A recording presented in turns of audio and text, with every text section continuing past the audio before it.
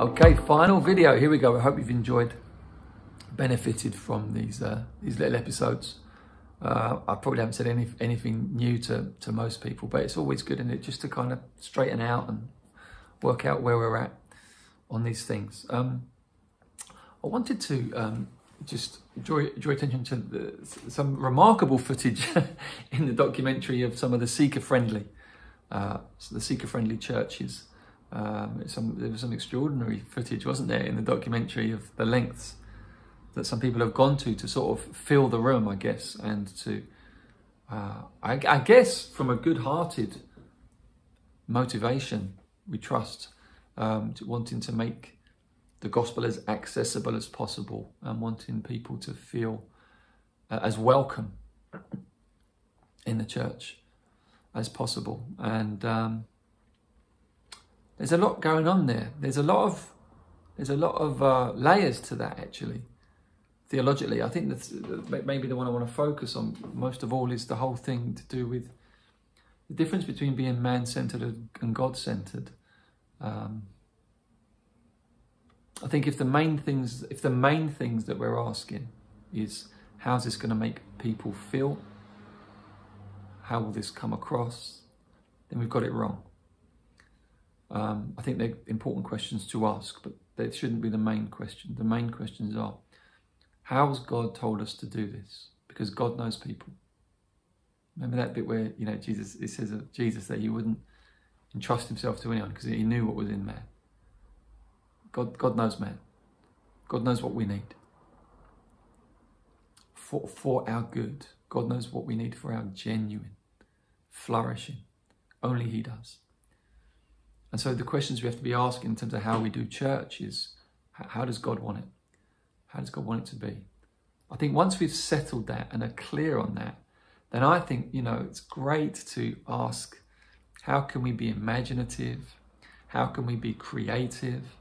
How can we be as helpful as possible? How can we remove unnecessary stumbling blocks without removing necessary stumbling blocks? Jesus is the rock of offense. He's the stone of offense. So it's important that you don't remove Jesus as the center. Some people will trip over him. They won't be able to get through.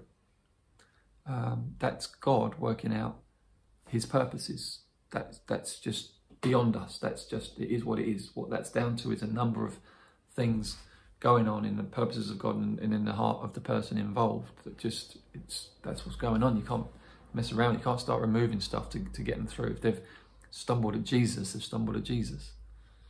But you don't want them to stumble at, if the church feels unfriendly or church doesn't manifest the love of God, the church doesn't manifest the grace of God, the church doesn't manifest the life of God, church doesn't manifest the power of God. These things are bad stumbling blocks. But we're told what to do. We're told that spiritual gifts should be functioning in the life of the church. We shouldn't dull them down, but we should explain. People should be able to not just think this is just crazy. Yeah, if people are bringing a message in another language, there should be an interpretation so people can understand. And go, okay, right, that was the message.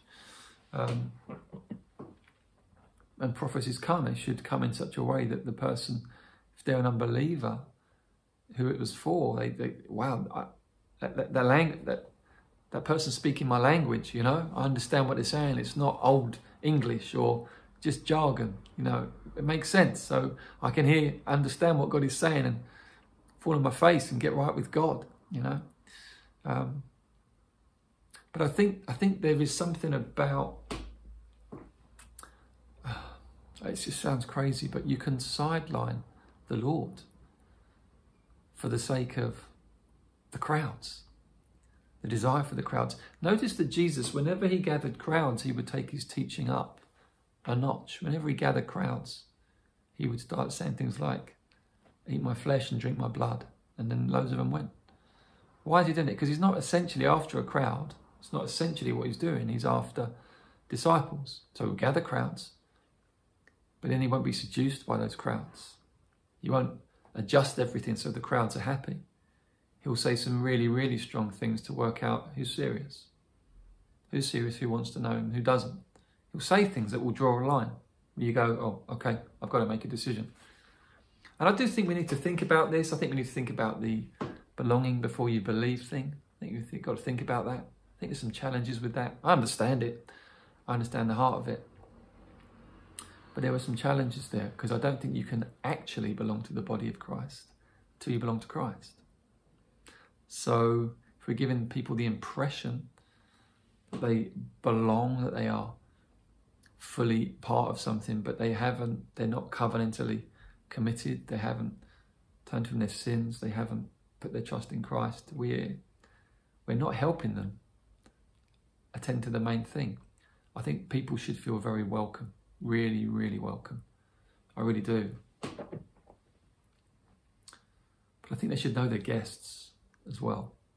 I think they should know that they're very, very welcome guests, and that to be part of the family means being joined to Christ through faith and repentance, and that's where things like baptism comes in and becomes a genuine, meaningful membership marker. I think we've got to have a lot of wisdom on this. Otherwise, what you can do is you can pander to people's preferences, prejudices, likes and dislikes, and before you know it, you don't really know what you've got in your hands. It could look impressive, could look big, but what is it? And I think that we've got to have a lot of wisdom on this, and remember who it's for. It's not for you. It's not so that you can feel good. You know, if you're a church leader, you feel good, your church has grown a lot. It's not for you. It's for him. It's for him. Is it pleasing to him? Is the way we're going about this pleasing to him? Is the way that we are setting things up pleasing to him? Is the way we're communicating, honouring to him? And I think one of the great tests is to try it. And this takes time, okay? So if you're into quick fixes, you won't like this. But one of the biggest tests to be able to grow in discernment, I think, is absolutely immersing yourself in Scripture for years. Because I think what happens is that you become innately familiar with the tone and the emphasis of Scripture. And I think when you do that, you then notice when something's off. Not because you're looking for it. Boy, the last thing we want is a critical spirit. But you've got to be able to think critically. It's important. That's part of what discernment involves. And sometimes you can just think, this just feels off, you know. The Bible says that, you know, times are coming where people will just gather to themselves, you know, people that will tickle their itching ears, and, you know, they won't want sound doctrine. They won't want to hear the truths of the gospel. Now, you know, I think that there were some of the things being said in the documentary where, you know, there was some emphasis on sort of street preaching and really going for it. And I think I agreed philosophically, you know, that, you know, come on, we've got to give the message. It's not our message, it's his gospel. We've got to be faithful with it. We can't change it. If you add to it or take things away from it, think, oh, we'll just take away repentance. Don't do that. It's not your gospel, it's his. You've got to be faithful with it. You're stewarding something. It's his gospel. Repentance is at the centre of it. I agree with it. But what I also thought was that perhaps that there could also have been room for a bit more joy and a bit more even I don't know how to phrase it really, imagination and creativity. So I think you wanted to bring a really strong message, a message that naturally people will just be offended at.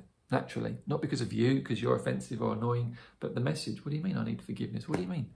What do you mean? You know, I've got to change my life. I've got to turn away from my sins if I want to be right with God. What do you mean? That's being faithful with the message. But I think that we can do it.